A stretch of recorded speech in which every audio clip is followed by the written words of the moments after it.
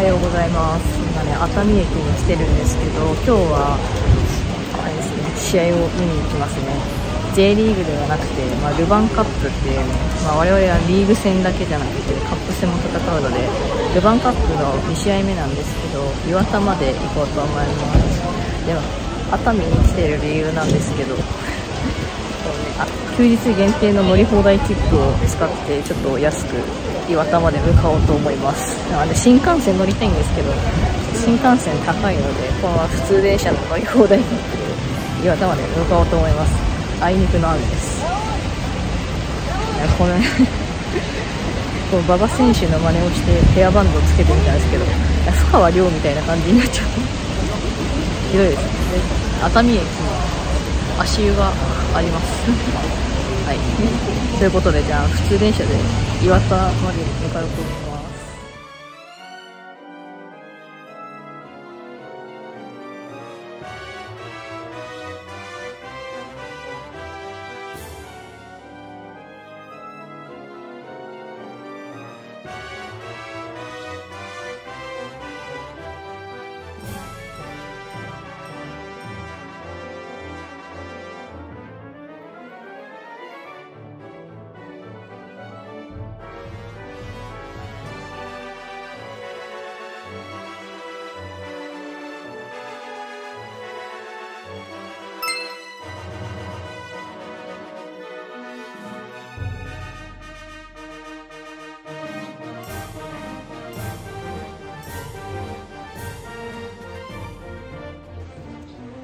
最初は6両の編成です。歌いられる席は前から4両目、後ろから3両目の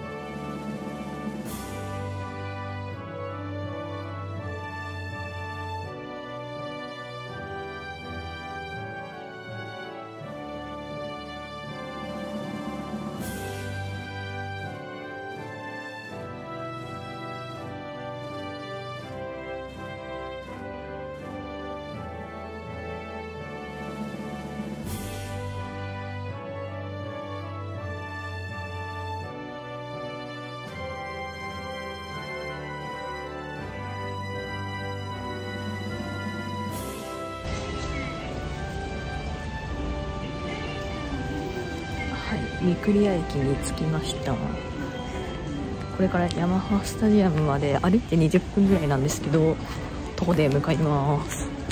ここの駅新しいんですよね。去年かな、去年の3月できたばっかりらしいです。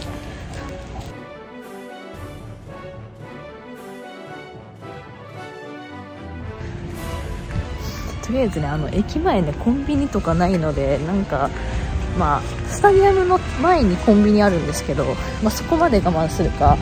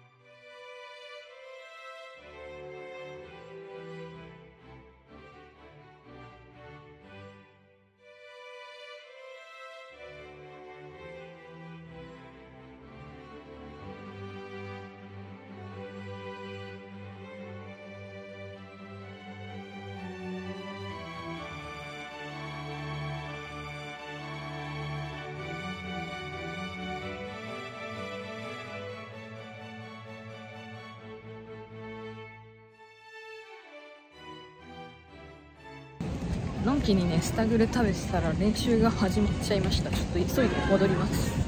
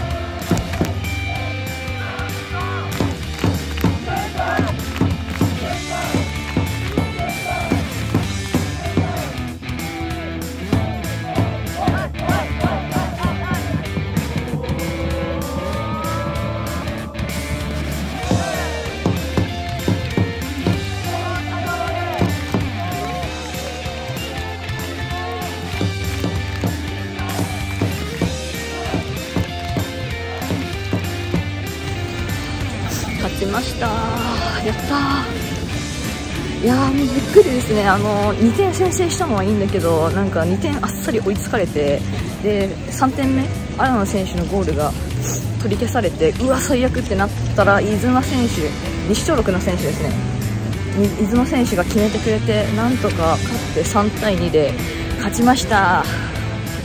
よかった。ヤマハスタジアム、個人的には現地観戦無敗です。なんかヤマハと相性いいですね。ほとんど勝ってるんでありがたい。ここで負けるわけにはいかないですからね。コールリーダーも言ってたけど、ルヴァンも取りたいということで、やっぱり決勝行きたいですよね。ここまで来たらね、ちゃんと予選通過してルヴァン取れるように頑張りました。お疲れ様でし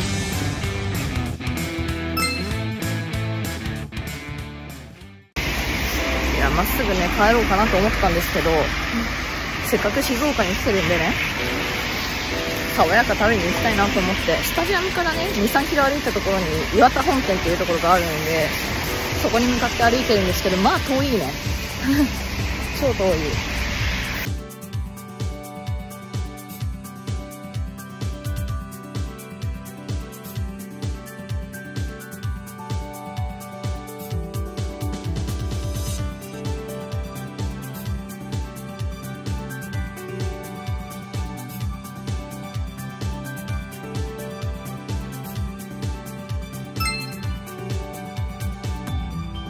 ハンバーグ石焼きあげます。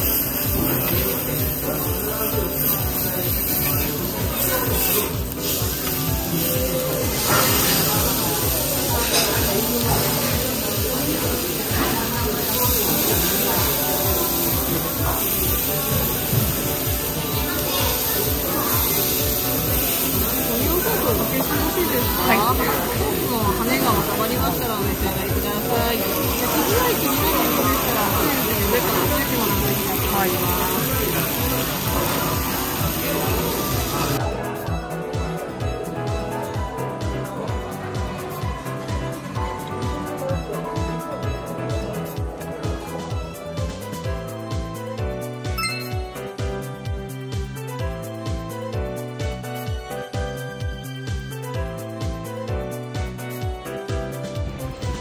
磐田駅に着きました。爽やか、美味しかった。これから鈍行で帰ろうと思います。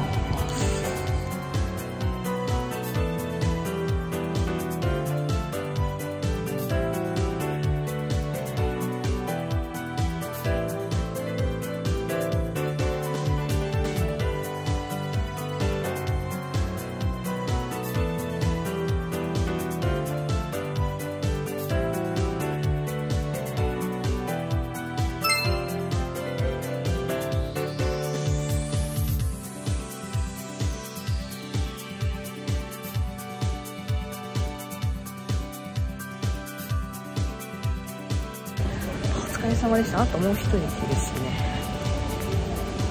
ちょっと静岡爆酒買って帰ります。熱海駅の目の前のファミリーマートに静岡爆酒売ってなくて、で駅の中の売店も全部もう営業時間過ぎちゃってたんで、静岡爆酒買えませんでした。残念。電車乗る前に買えばよかった。4枚もうこのまま帰ります。